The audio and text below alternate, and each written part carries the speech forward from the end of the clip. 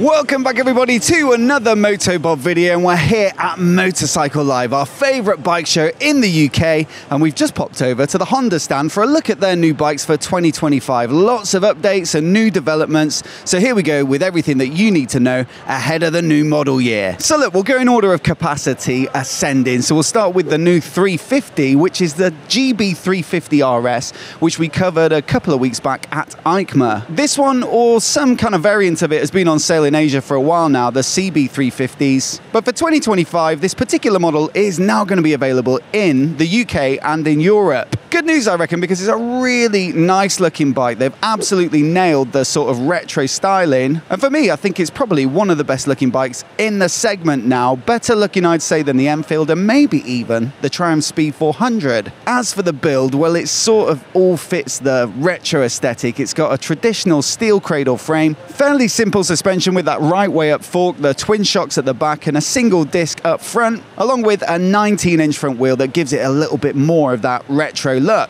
Then for the engine, it's a 350 single. It doesn't make a heck of a lot of power. It's about 20 horsepower. But look, it all suits the style of the bike, and I think the riding experience is going to be authentic. And so definitely want to consider if you like the idea of the Enfield or the Triumph, but you know, you're a fan of the Honda badge. As for price, well, it's really competitive at just under £4,000. It starts at $3,949.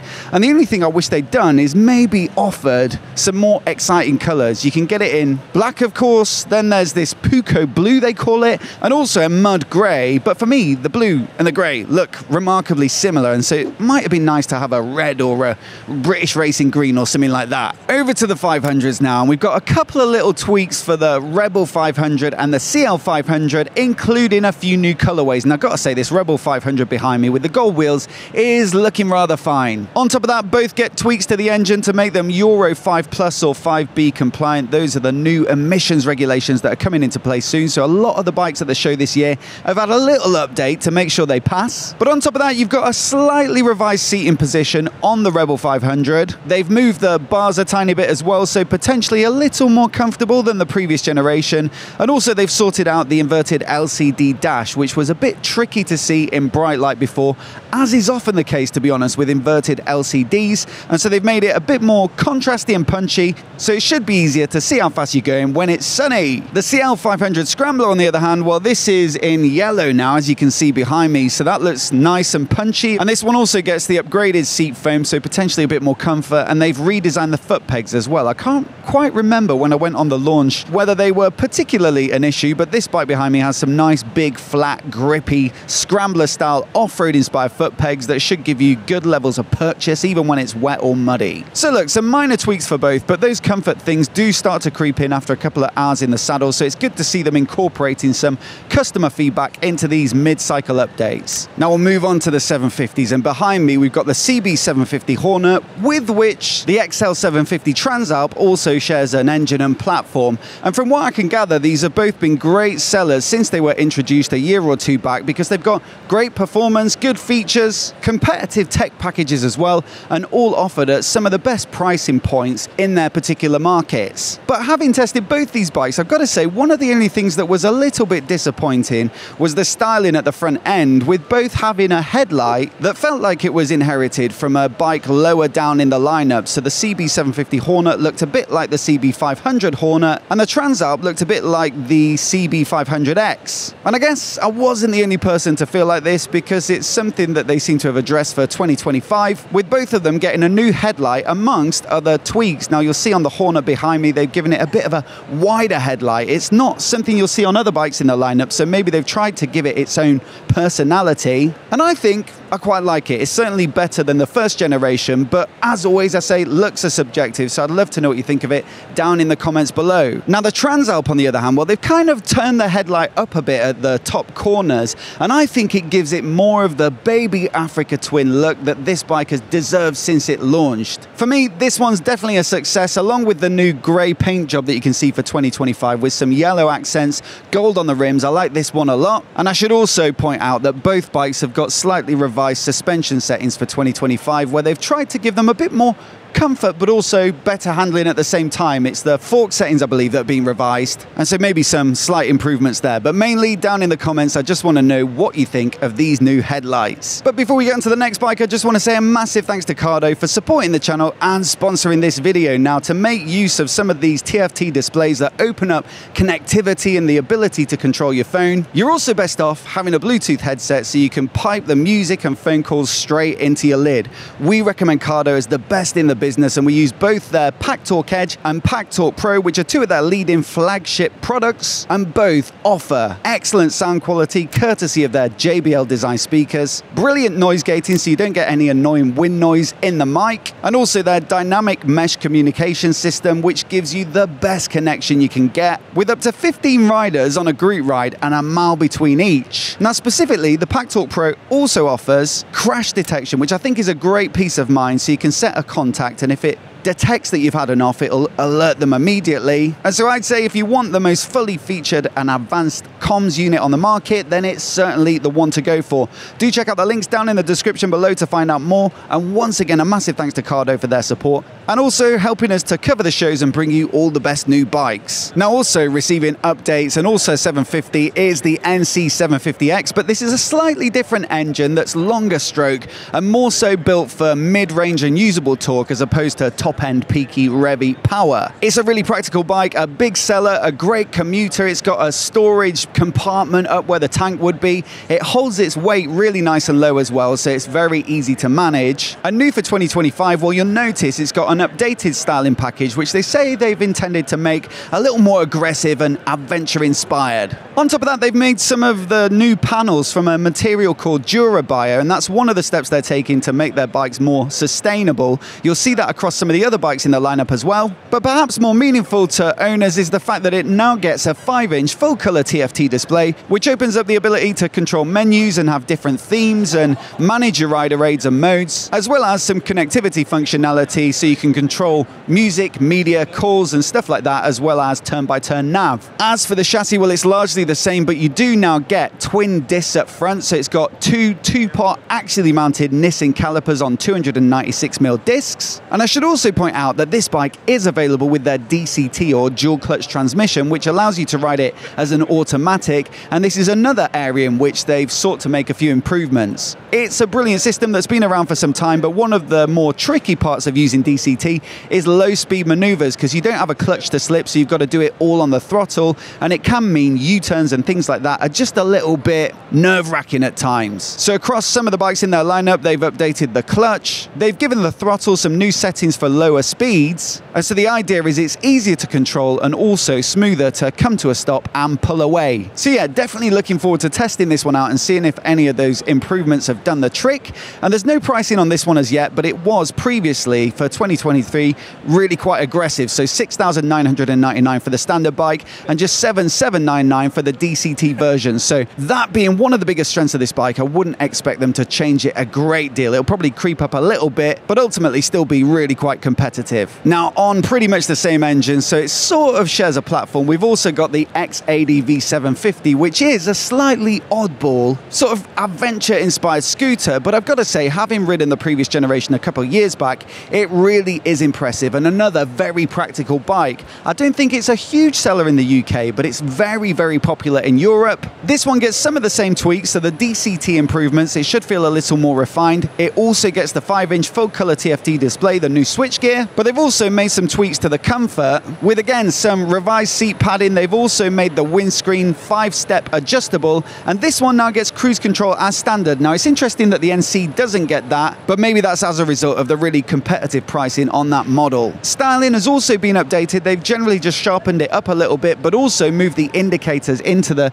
daytime running lights there, so it's nice and clean at the front end. And so look, it's not a complete revolution for this bike, it's more of a continuation of what made it already popular, but that means I'd fully expect it to continue to be a popular seller out in Europe, and maybe a few more people here in the UK might consider it. But moving on to what I think might be some of the most popular bikes on the stand, if not the whole show. We've got the CB1000 Hornet and the SP version as well. Now, basically this bike follows on from their CB1000R, which was a little bit retro inspired, and it takes a lot of the same rudiments. It's got the 150-ish horsepower, 1000cc inline 4 that's Fireblade derived, a similar chassis, similar riding position, some of the tech looks to be carried over as well, and you've even got the Showa suspension and the radial 4-pot Nissin brakes on this base model. But thing is, they've tried to go down a more competitive pricing route by stripping back the finish to make it a little more simple, and so you'll notice that some of the more fancy and intricate embellishments like the single-sided swing arm and that beautiful rear wheel have made way for slightly simpler components. Thing is though, it's done the job.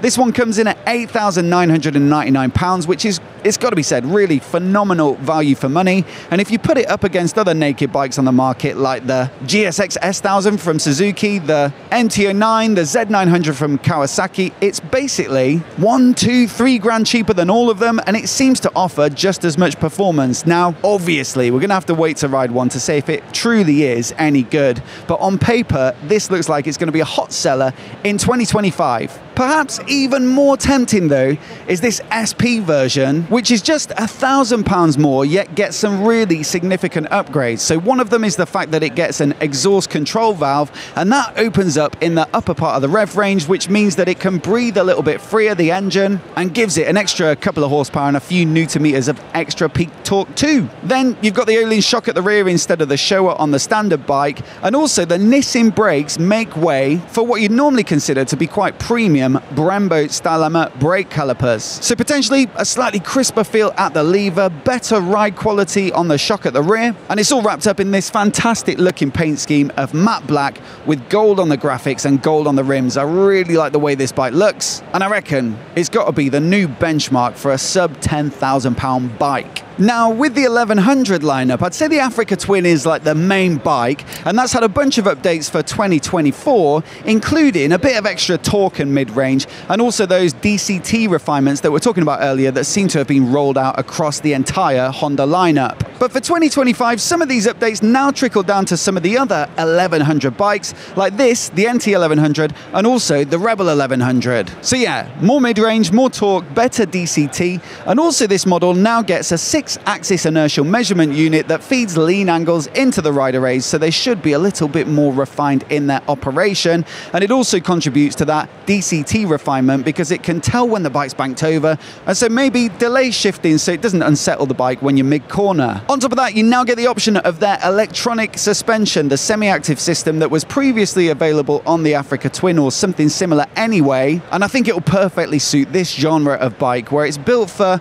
you know, mainly touring and commuting and stuff like that, but also it is capable of a little bit of back road fun, and so a very versatile suspension system that you can change at the touch of a button is going to go down very nicely, I think. More than that though, there were some practical issues with this bike. It's really good value for money, a good performer, but the first generation of it just had some little oversights, like the fact that it came with side cases as standard, which is, you know, I think great value, a brilliant inclusion, but they were slim and narrow, and that meant you couldn't fit a helmet in them, so you'd have to pay for the big top box if you wanted somewhere to stash your lids. But look, for the new model year, they have widened them out a bit so they can take a lid in each side, they say. But the big one for me was the fact that the adjustable windscreen on the previous gen, you could only really do it if you jumped off the bike and did it with both hands from the front. It was really stiff, there was no adjuster in the cockpit, and it just meant that it was a little bit impractical and didn't really suit what is meant to be a practical bike. New for 2025, it's now 5-step adjustable with a single hand, so you can do it on the move. And so yeah, another good example of Honda listening to customers. So like I say, some of these tweaks also get applied to the Rebel 1100 for 2025. More torque, better DCT. They've also revised the riding position, so they've improved the comfort in terms of the seat. The bars have been moved back a little bit, the foot pegs have been moved forward, and I think they say that that's to better accommodate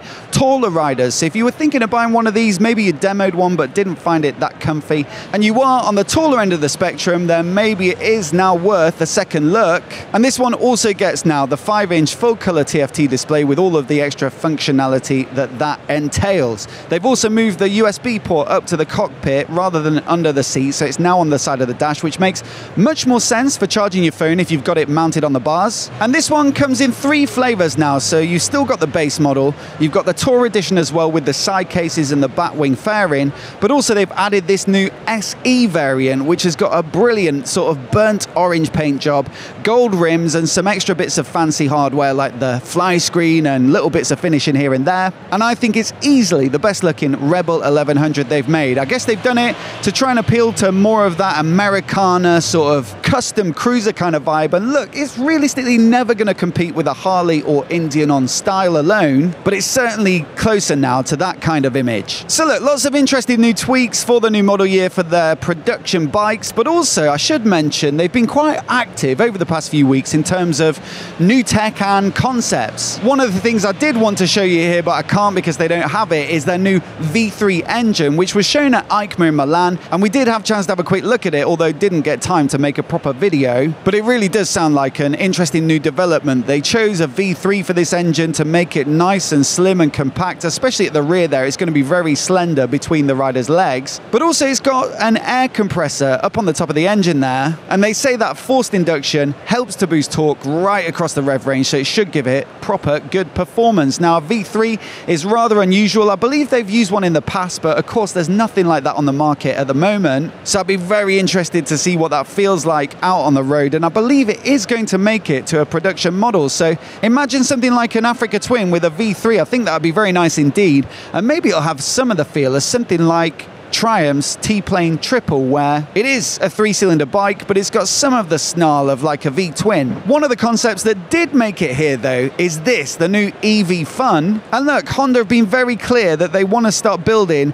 a lot of electric bikes in the next few years, and so this could be a bit of a preview of what's going to be available in the not too distant future. Up until now, they've really been focusing on concepts and bikes that are more so geared around urban mobility in the electric segment anyway, and so they're really built to be efficient and easy to charge and small and light and agile and cheap to produce, I guess. This EV Fun though, well, this is meant to be a recreational, proper, sporty motorcycle just with an electric drivetrain, and I think on first impressions it does look like quite a lot of fun. Now, they haven't released any performance figures or range or charging times or, you know, power data or anything like that, but it's just the overall look of it and the fact that they fitted it out with some sporty looking brakes, some decent looking suspension, the single-sided swing arm, you know, that just catches the eye and makes me think that is actually a bike I'd rather like to try out. For me, it's the most exciting looking electric concept since the Triumph sort of R&D project bike a few years back, but potentially Honda have got the resources to make this one a production reality, and I'd certainly be first in line to give it a go. So there we go, the entire Honda stand at Motorcycle Live, a quick walk around the new bikes, and I'd love to know down in the comments below